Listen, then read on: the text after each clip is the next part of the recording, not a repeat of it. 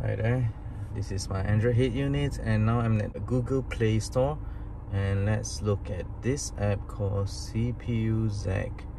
So what this really does is that it will actually check your Android head unit hardware and see whether it really gives you the amount of RAM and the amount of memories it advertises when it sells to you. You know, because when you look at the system itself, it might not be true. Yeah, so this will actually find out for you whether your specs is correct or not. Let's open it and check out what is my spec here. So as per advertised, mine is a 8-core. It's a little bit small. Yeah, let me just do that. It's 8-core, which is correct. And what do I see here? It really comes with 8-core CPUs. And let's take a look at the model is this, manufacturer is this, hardware. Screen size is 5.46 inch. That's wrong. Mine is a 10 inch. I think they have key in wrongly. Yeah. Screen resolution is correct. RAM is 2 gig of RAM. That's correct. And internal space is 10 gig. I think it's supposed to be 16. Yeah, but yeah, I think this is wrong.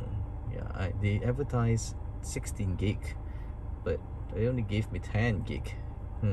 Okay. And available storage is this much. So this is something, this is faking. Yeah, this is something that they fake.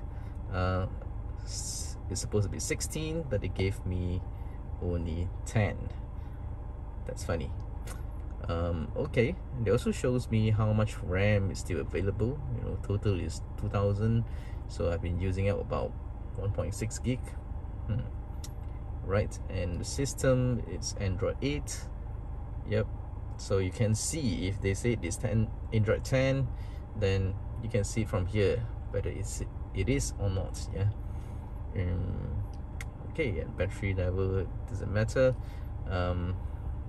Thermal sensors, about, yeah, that's about it. You know, all you need to see is to see whether the SoC means the CPU is really what they claim to be.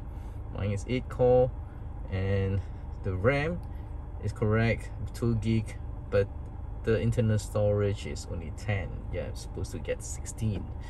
So, and system is Android 8, which doesn't matter to me. Yeah, sometimes people will want the latest one. I don't mind having this.